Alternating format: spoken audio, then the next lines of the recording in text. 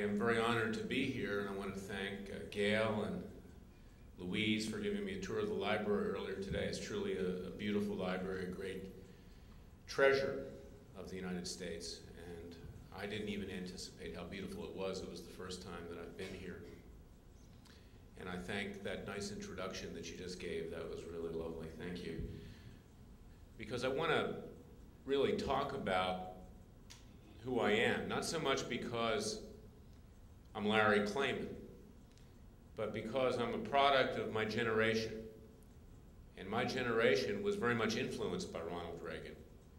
We grew up with Ronald Reagan. He was the turning point in our truly becoming conservatives and becoming Republicans in a way that was a credit to the Republican Party.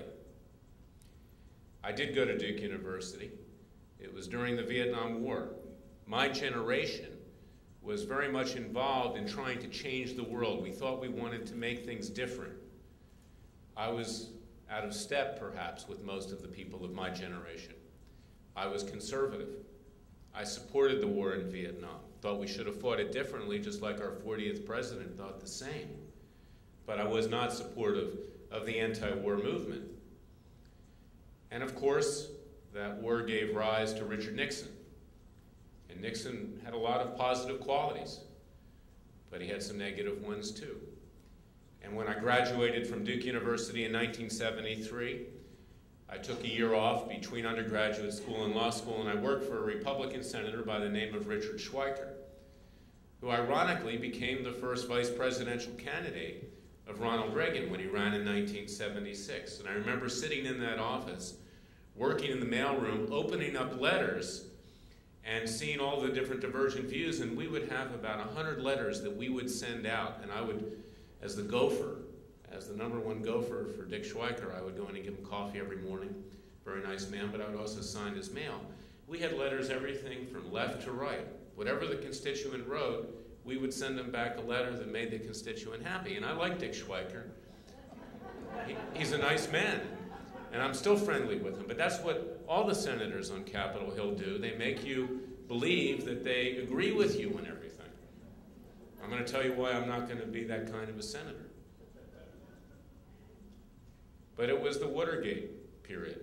And ironically, I was there signing the letters and working for Dick Schweiker while Hillary Clinton was on the Watergate committee conspiring to impeach Richard Nixon. And when that ended, I went to law school at Emory in Atlanta and went on to practice law in Miami, Florida as a trial lawyer. Not a thing that you want to brag about these days in terms of being a trial lawyer. And in the course of my 17 years of legal practice, I went to the Justice Department and worked in the antitrust division. I helped break up AT&T. I went against big drug companies that were fixing prices and raising the pharmaceutical rates for consumers. And I left and ultimately started my own law firm in 1983 in Washington and later with an office in Miami. And that law firm represented small people, medium-sized businesses against the powers to be in Washington. And I saw how money corrupted, how money influenced decision-making, whether it was in government agencies or whether it was in the courts. And it changed the result. I had to be tougher and meaner in a nice way than my colleagues at the big law firms in Washington because my clients didn't have the money, and I wouldn't let them anyway, pay off American officials to get a good result. I once had an Italian client, because I was doing international trade, that we got a good decision for, and he calls me from a congressional office. I said, "What are you doing up there in that congressional office?" He says, "Well, I'm writing a check to the congressman. He made a good decision." I said, "Get out of there. You're not supposed to be doing that." But that's what happens in Washington, and that's what I saw during my career there. Then came Jimmy Carter following the Watergate period.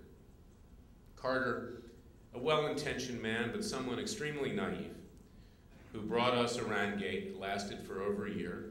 Unfortunately, he also brought us Ted Koppel, who's lasted decades.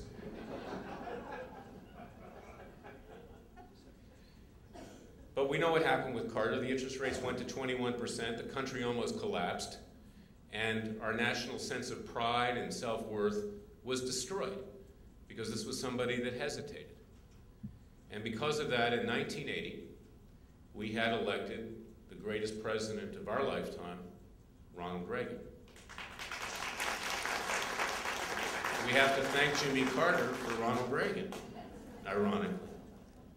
Because at that time in history, a conservative never would have been elected if we hadn't had a liberal as bad as Jimmy Carter.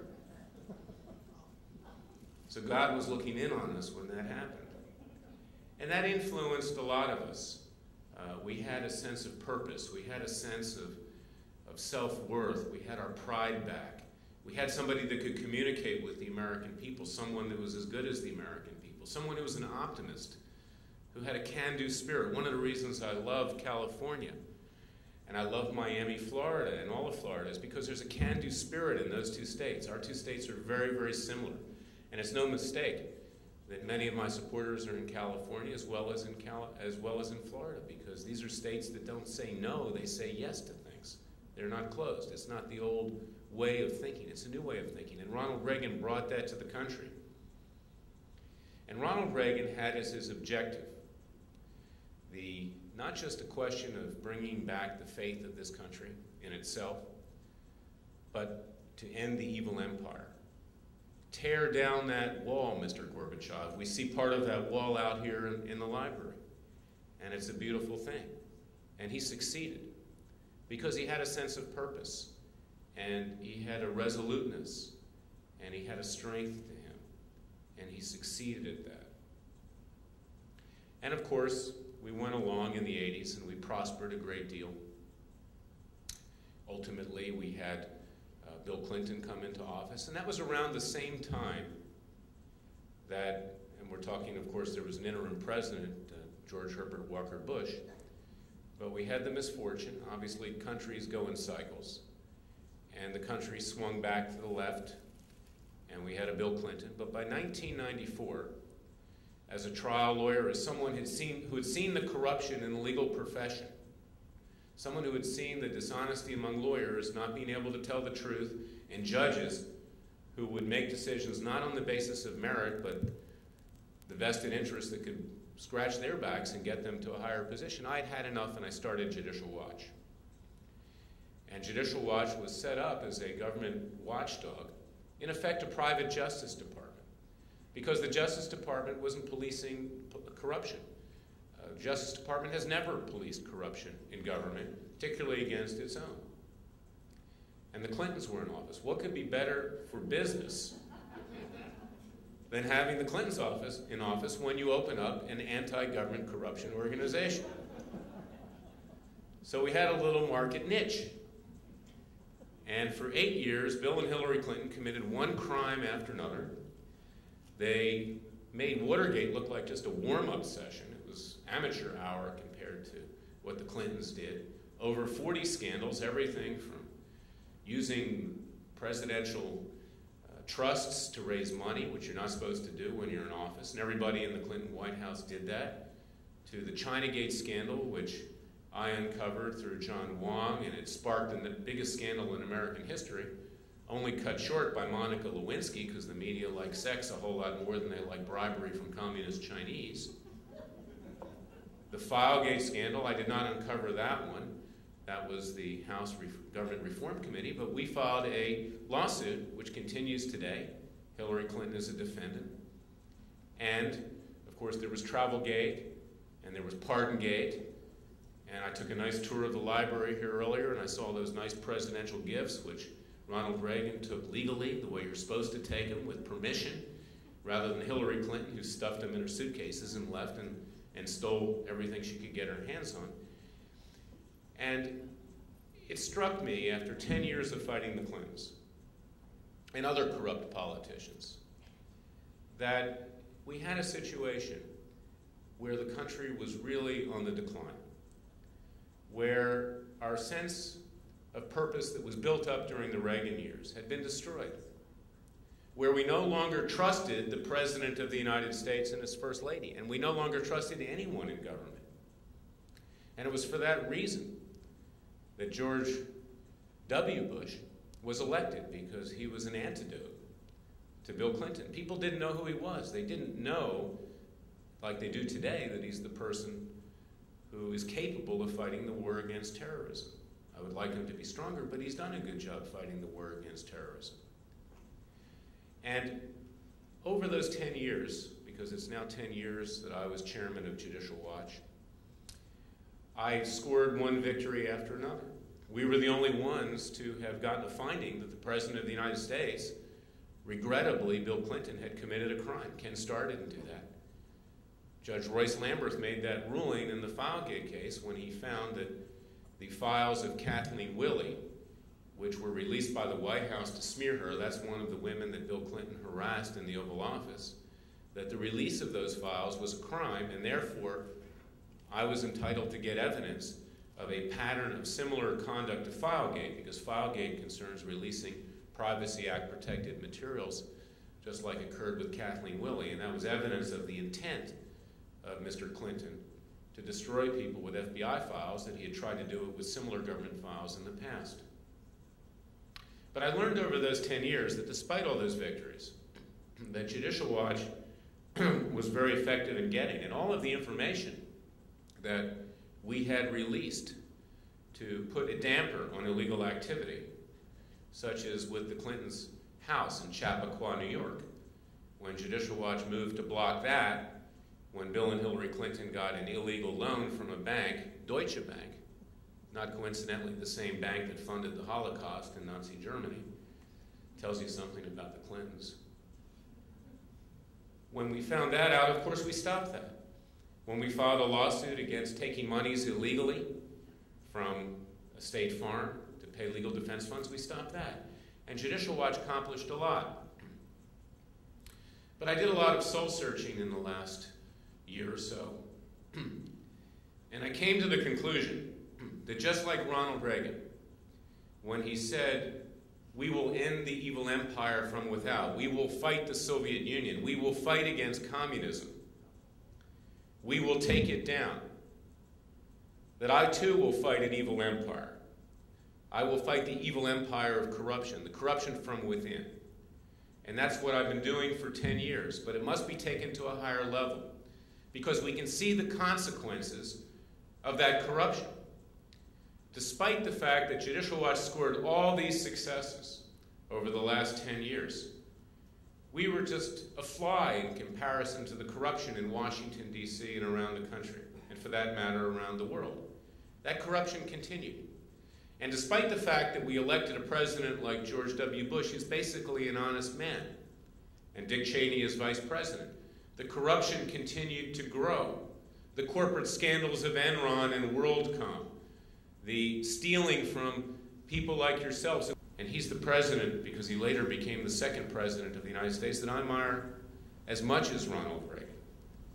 Because he said that you can change your forms of government and your rulers many times, but without pure virtue, morality, and religion, you will not have liberty. And that's what I started thinking about in the last year, is that despite all of my good efforts at Judicial Watch, and my colleagues as well, and I give them much credit, we did not score the knockout punch. The corruption continued to increase even under the Bush administration. Not because the Bush administration was corrupt, it's not. It's generally honest.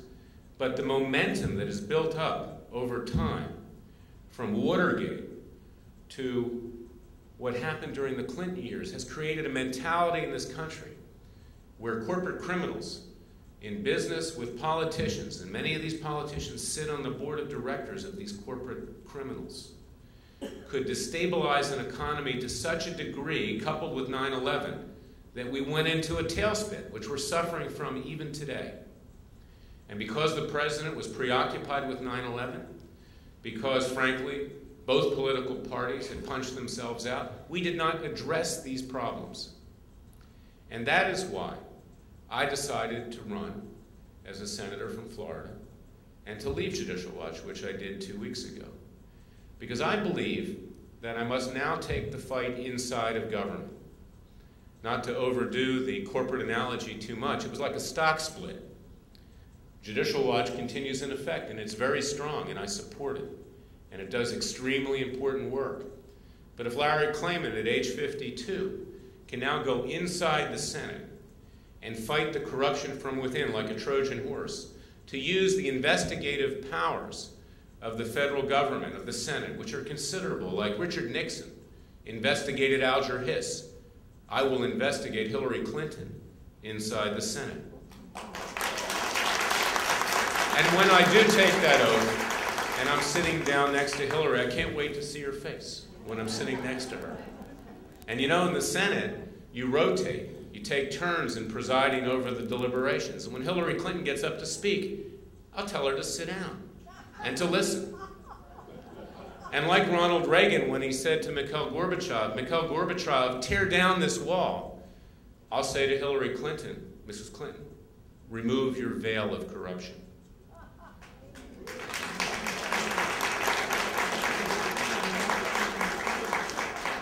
But it's not just Hillary Clinton. We have a lot of things that need addressing on Capitol Hill. And it's not just corruption, it's government waste. Last year, we spent millions of dollars on a Cowgirls Hall of Fame. Ronald Reagan would have had a field day with that. Remember when he came to Congress with all of the tax laws that were burdening us? Well, I come from a state that doesn't have any income tax, Florida. We should have that throughout the country. There shouldn't be income tax here in California either. And I'm not only going to be the senator from Florida, but I'm going to be the senator of the conservative movement. Much like Tom McClintock was getting support from around the country because people recognize the importance of California, I hope that people will recognize the importance of Florida, because Florida is the swing state. It's going to be the swing state in the next election. And we need to continue the fight against communism. I've been fighting against Fidel Castro, who has continued to persecute not just his people, but as a terrorist threat 90 miles off the coast of Florida. And we need to move against the large interests, labor unions and corporations that fix prices, that divide markets, that prevent the American spirit from taking effect. It was Ronald Reagan who pointed that out to us time in and time out, how the government was usurping our values and controlling our lives. And I would like to be the senator of free enterprise. And in that regard, prescription drugs. If any of you can figure out what our drug legislation is, please let me know. I would like to figure it out before I engage in some senatorial debates. But I think the easier thing to do would be to simply break up the drug cartels, and I want to work on that. And then I want to help the elderly. I want to help the elderly like I would like to help the unborn. The unborn, of course, are forgotten in this country, but so too are the elderly.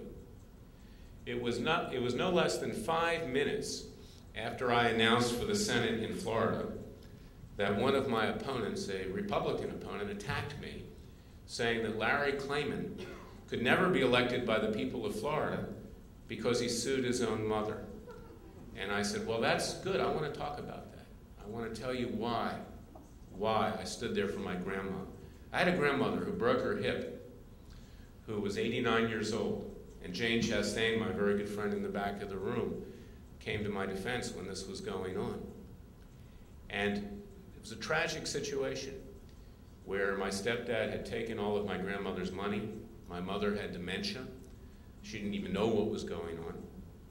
And my grandmother was abandoned by my stepdad and by my mother and others. And then, during the course of the convalescence, because they didn't go to visit her, I took her with my wife to Washington, and we cared for her in a home there and put her in a hospital. And one day I found out that a do not resuscitate order was put on her charts at Georgetown Hospital, a Catholic hospital, which believes in life. It's supposed to believe in life. But nothing was done. And she was left there all alone.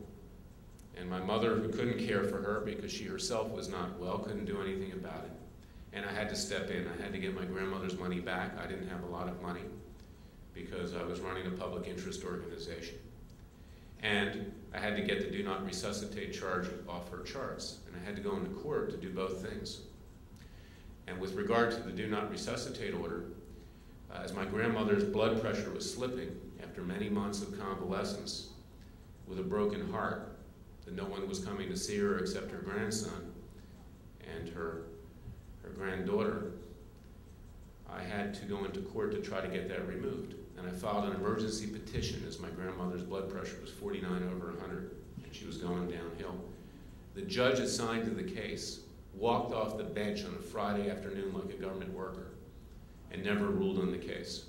And when I called her at home, as my grandmother was dying that Sunday, she wouldn't take the call. And then chastised me for calling her at home. I got a letter a few days later after my grandmother had died. Well, it tells you that our society is very callous, not just with regard to the unborn, but with regard to the elderly. And we've all had family experiences like this in one manner, shape, or form. And when my opponent used that for political fodder, I said, great, let's talk about that in the state of Florida, with elderly people that have come there to be treated with respect.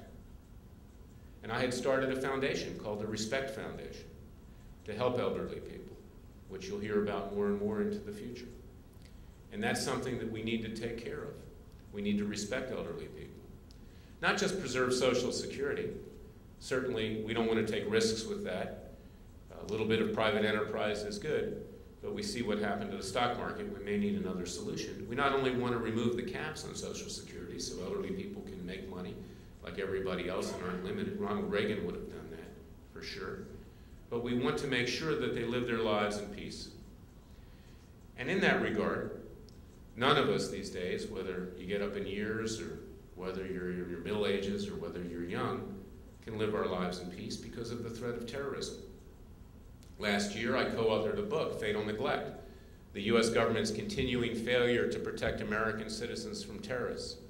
And that was written 1 year before the 9/11 report, 1 year before.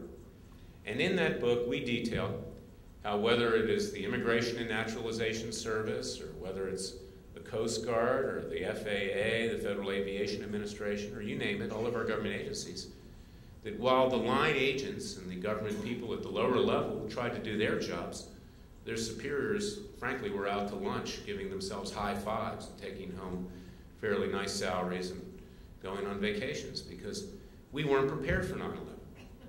And even today, despite the efforts of the President and the Republican Party, that bureaucracy remains entrenched. And we need to do something about that. In Florida, like in California, we have 1,800 miles of coastline. Anyone can drive a private yacht into the port of Miami or the port of Los Angeles. The Coast Guard calls out, does a cursory check. If they think that you're not from a foreign country in a terrorist state, you can come right in. And if you're carrying biological or chemical weapons or nuclear weapons, you can detonate that device, and there she goes. We in California, as we in Florida, are highly vulnerable to that.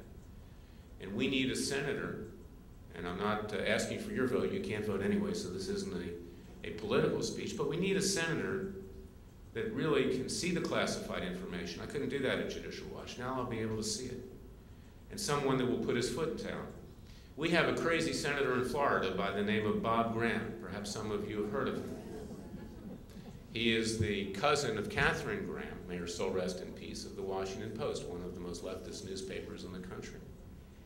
And Bob Graham has gone around the country calling for the impeachment of George W. Bush. I mean, can you think of anything more absurd, particularly given the fact that he was head of the Intelligence Committee leading up to 9/11. He knew or should have known that we were in deep trouble. And in the course of going a little bit crazy, he also appeared in front of the NAACP and said we need to have laws that allow criminals to vote. Well, I think we already have laws that allow criminals to vote. Clinton and Gore did just that during the 2000 elections. They voted, and they're criminals. So we have a lot to do in the field of terrorism. And one of the proposals that I'm going to make when I become senator is to put on license plates visa expiration dates, because in Hollywood, Florida, not to be confused with Hollywood, California, most of those Saudi terrorists got into the country with phony visas. In fact, the ringleader, Mohammed Atta, came right through the Miami International Airport and didn't have a visa. They gave him one on the spot. If he had a license, he was carrying an American license, which said when that visa had expired, perhaps he would have been caught. And why do we allow people into this country from terrorist countries? We're in a state of war. What is the logic of that? So for every country except Cuba, and you can't blame the Cubans for Fidel Castro, we should add Saudi Arabia to the terrorist watch list, we should be in a moratorium now and not allowing any immigration to occur.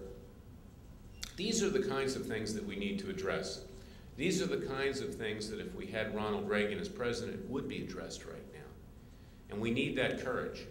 We need that courage to clean it up. And most importantly, you've got the President of the United States right now who's had a very high popularity rating, but that popularity rating has slipped in the last few months. And why has that happened? This is the residue of the Clinton years. The reality is that we have destroyed so much the public trust that whenever anything comes up, whether it's a question of whether Saddam Hussein had weapons of mass destruction, or whether it's a question of whether or not corporate scandals were part of a lack of due diligence by the Justice Department, that the people start to lose trust very, very quickly.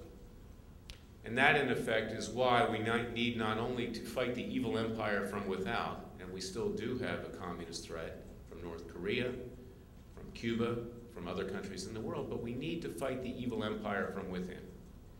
Because unless we have that honesty, unless we have that sense of morality in our government, the people in times of crisis are not going to follow. And you can see the effects when even an honest president like George W. Bush is paying the price of 8 years of Bill Clinton, and when the press just jumps on him, and when the Democrats are able to make the hay that they're making now over the war in Iraq. So that is why I'm setting sail for new colonies. That's why I'm leaving Judicial Watch, my little baby that I love so much, and I hope you continue to support. Because we need to fight a dual-front war. We need to take it inside of the government, and we need to turn the government against itself, just like I turned the legal profession against itself at Judicial Watch. I hope that you'll take with interest what I do. I will be the senator not just of Florida, but the senator of everyone in this country. And I will not kowtow to the powers to be.